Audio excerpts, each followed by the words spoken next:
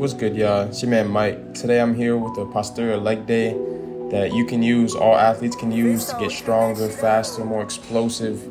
All the workouts today are done in the gym with weight. Here's the workout that I had it on my notes. It's here up on the screen. Feel free to pause the video and look over that.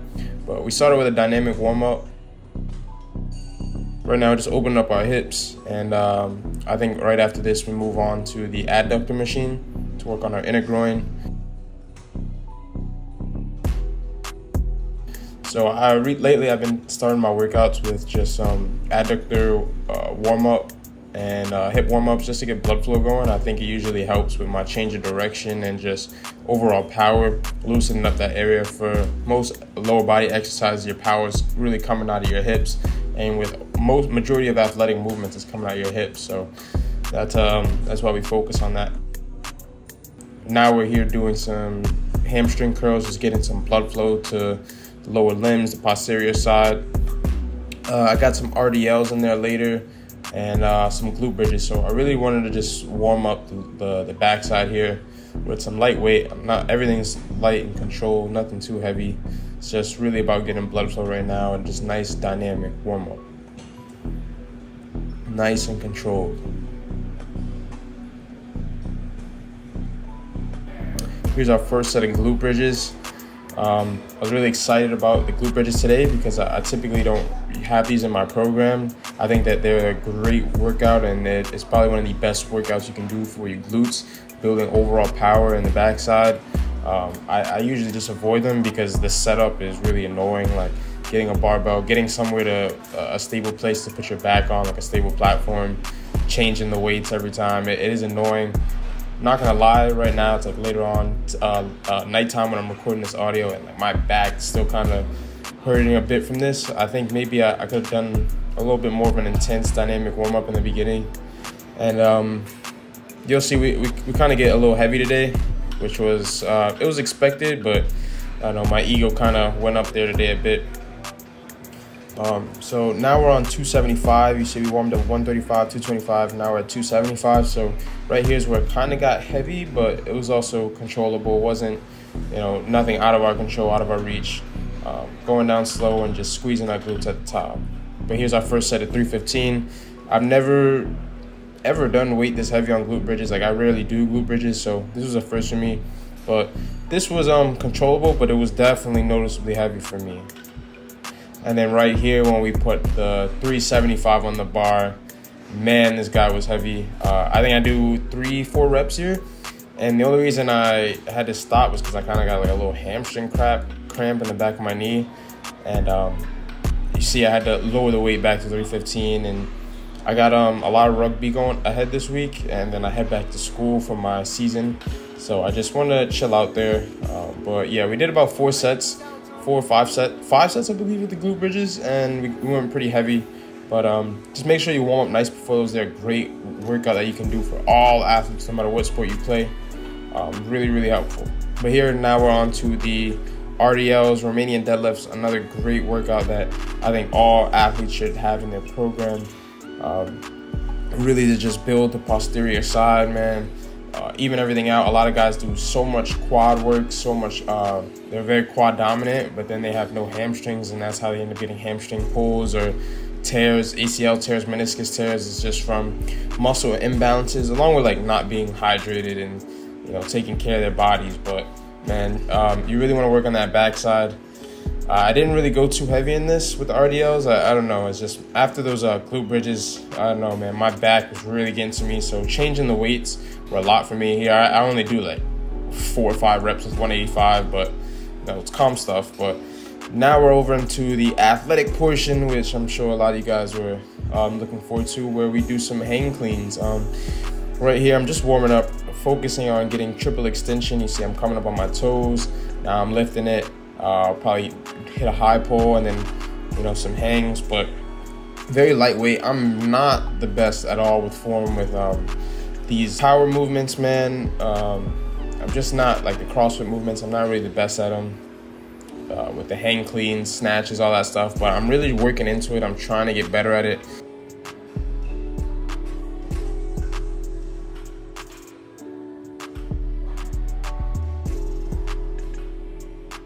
We got 135 on the bar, and this is kind of what I typically work with. I'm really trying to build my way up from here. I think the biggest thing I struggle with is getting my elbows through and my wrist back. Like, as you can see, I really struggle with just pushing my elbows through, and I do a bit towards the end. Added a 10 on here, but man, form.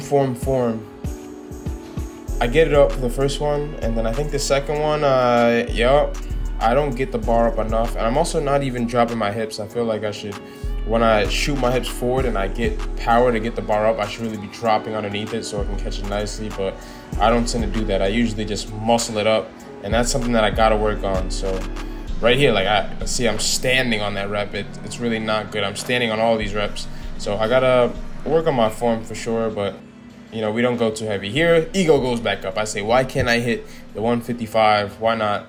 You know, 135 is going up easy, so I say, F it, throw that John up, and you know, it's not bad. I think the main issue with me is I'm doing this basically standing. Like, I need to get under that bar to make this lift easier, and maybe keep the bar a bit tighter, so that could help me. But you know, my back was really getting to me, man, from them glute bridges. Just moving the weight was so much. You know, when you got 3-4 plates on, it's just a lot changing.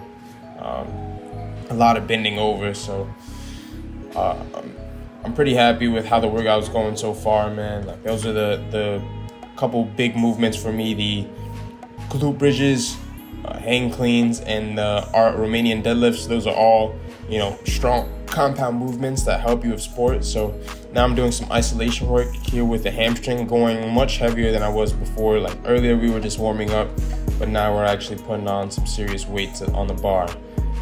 On the machine, I'm sorry. But yeah, everything's still slow and controlled, explosive when we're contracting the weight. But I'm really feeling it in the hamstring. Today I just I like woke up, I'm like looking in the mirror and I'm like, man, I gotta get my hamstrings up, man. My quads are pretty much there, but not the hammies. So that's what I did. Just focus a lot on a posterior leg day. I think all athletes can do this. Like right here, we're hitting some you know, some quad work still, but it's relatively lightweight, man. Just trying to get some blood flow going, getting some extra work in. But I think after this, we hit some calf raises, and that's pretty much it for the workout, man. Everything is short and sweet, but very effective. We go high volume on all of these exercises. It's just trying to increase in weight now. You know, I felt like in a lot of my workouts, I was pretty steady throughout the last couple months. Like I work out pretty often.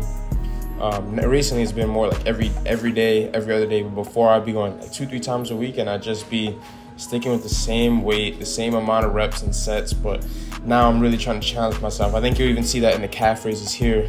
Right now we start out pretty light in weight, and then we work all the way up to the 190s, which I was pretty impressed with myself. Like, just the thing, like, you know, obviously I'm close to 200. I'm 190 myself, so calf raising an additional 190 pounds on top of myself, you know, it's dope. It's just, it makes me feel confident about what more could I do on the field. You know, all the strength that I have, if I teach my mind and my body to apply the force properly, the strength and power that I have to use it on the field in the right ways, man, I'll be unstoppable. But yeah, right now we're just trying to build up the calves, man. I think I've always had smaller calves. I think if, you know, I build these up with my fast twitch muscles, and maybe I'll be a bit more explosive on the field. Give me that extra quick step, more power in the contact. Yeah, I think we spent a lot of time. Like, this was our finisher for our workout. Is just the calf raises. We did about 4 or 5 sets. 5 sets, I believe. I don't know if they're all on camera, but yeah, man, 5 sets. A lot of volume. I don't know if this is one. It's like probably like 170, 150, somewhere around there, but just controlled and exploding. One of the tips that one of my trainer, my shout out to my guy Rico, he put me on. We were doing calf raises before. I didn't do that in this workout, but you know, we usually go up and then up again. So you know, when you squeeze, you're up on your ankles and you squeeze your calves, you then squeeze again, you know, to get just that extra bit of contraction. You're really, I don't know, putting all effort, 100% maximum effort into this lift. But I think I'm really fond of this machine. It's so easy. Like, it's such an easy setup. You literally just stand up. So I love it. I'm a fan. I love it tremendously. Shout out to this Blink, somewhere uptown New York. Probably one of the only ones I've seen with it.